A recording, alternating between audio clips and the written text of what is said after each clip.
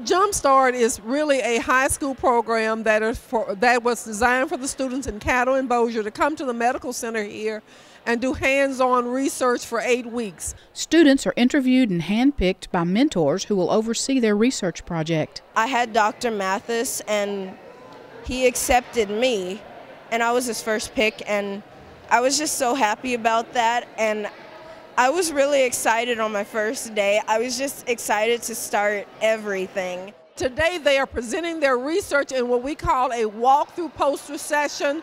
Their family, the community, and also staff and faculty are here to participate and ask them questions about their research. The research that I'm doing, it would actually help to improve the chemotherapy process for ovarian cancer, because instead of just killing the cells around the area, it would target just the cancer cells, and this would hopefully improve the survival rate.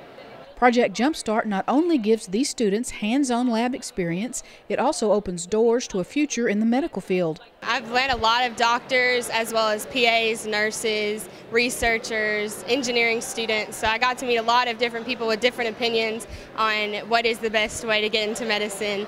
And I've also learned about, bones, muscles, everything that I can learn. And I got to go to clinic with Dr. Hollister and also learn practical settings as well.